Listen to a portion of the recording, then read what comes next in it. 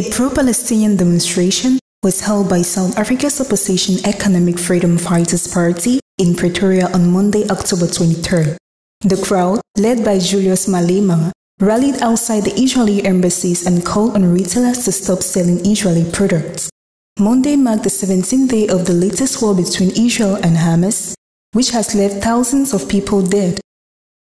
When you are oppressed, the only option you have is to fight. And that's what Hamas is doing. They are fighting for their freedom.